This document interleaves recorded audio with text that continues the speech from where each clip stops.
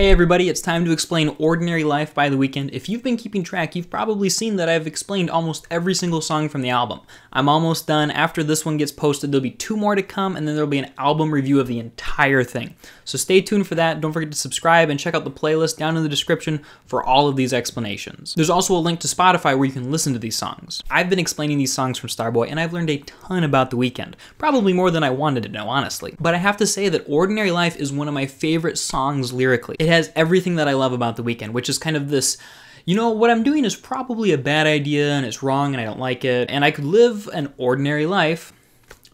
Nah, I'm just gonna keep doing what I want to do. And that's why I drew this picture for it. A lot of what The Weeknd writes about, and a lot of songs on Starboy, and I think the album as a whole, is kind of about his conflict between wanting to be a good person and realizing that he could be a good person if he tried, and the fact of like who he is and who he's become, the Starboy that his fans have made him. Represented by the drugs and the money and the alcohol and the beautiful women and the fast cars. And Ordinary Life is probably the most explicit description of this difficult decision he's making. It's super deep, it's really interesting, let me explain.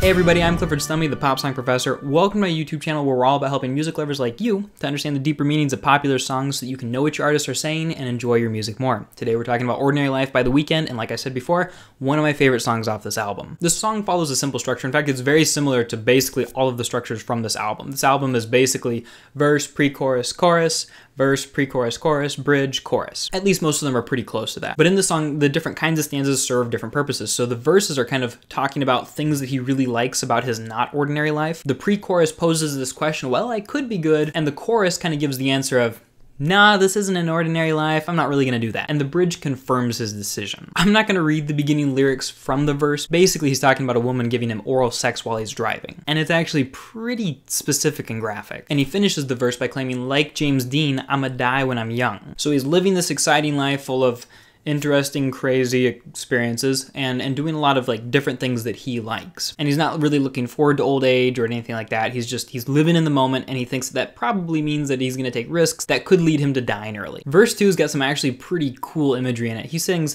Valhalla is where all the righteous are led, which in Norse mythology is kind of like their heaven. And then he continues, Mulholland's where all the damned will be kept. Mulholland's a famous road in like the LA, California area, often connected with like famous people and all of the crazy stuff that happens out in LA. Now, I don't really know why he picked Norse mythology, especially since he's always wearing a cross, right? A Christian cross. Sometimes a crucifix even. My best guess is that Valhalla and Mulholland sound similar. So it's very poetic and interesting. But he's drawing this sharp distinction between heaven, where good people go, right? And Mulholland, where the famous people go. And he's kind of saying that famous people, successful people who do all these crazy things and do what they want are probably gonna do wrong things that will keep them out of heaven. And he's embracing that second one. Sometimes I just wanna kind of reach out to The Weeknd and be like, bro, like your songs are all about how you know there's a choice and you're going to continue making the choice. He never really gives like a full, clear reason for why he keeps making the choice he does. So it really comes across as something that's probably impulsive. It's just a habit. It's kind of the situation he's in, and he's letting his environment shape him rather than shaping his environment, which is hilariously weird because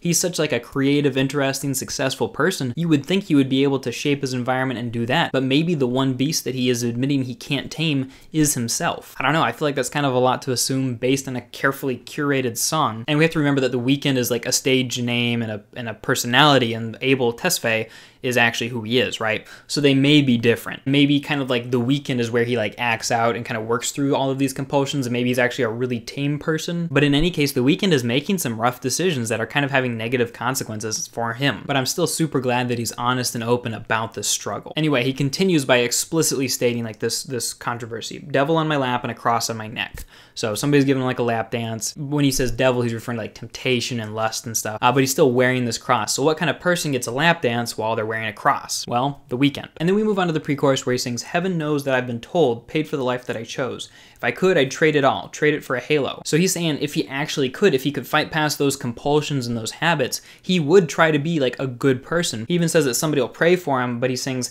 it's too late for me because I think it's safe to say, and that leads into the chorus where he sings, this ain't ordinary life. So he's saying if this were an ordinary life, if I were a normal person living what normal people live, yeah, I'd make that decision. Yeah, I'd go with the halo.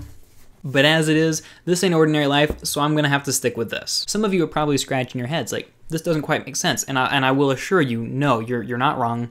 There's not a lot of logic to this. Justifying it by saying that it's not an ordinary life doesn't actually explain anything. It just means that it's an exceptional situation, and so he's made decisions based on that. Decisions that, because we live ordinary lives, we probably won't understand. So we can't really know what's going on inside of his head, except for just to say that it sounds compulsive and habit-based. And if we look back to the song Starboy, where he sings, "Look what you've done, I'm a mother effing Starboy," we can guess that he partially blames his fans and everybody who gave him money for his music. Anyway, it's that kind of depth and interestingness in this song, Ordinary Life, that really makes me just love thinking about it and love talking through it to you guys. Ordinary Life shows The Weeknd at his most conflicted, and I'm not sure if he's celebrating that or if he is bemoaning that, but he is stating it for us to hear. So there's something to learn about him, something to learn about that lifestyle, and for that, I think that Ordinary Life is an awesome song. Hopefully you have a better understanding of Ordinary Life by The Weeknd. If that's something that you're excited about, please comment below a song that you'd like to hear me explain, join the song meaning community, check out some other videos that I've done explaining songs by The Weeknd, particularly from the album Starboy.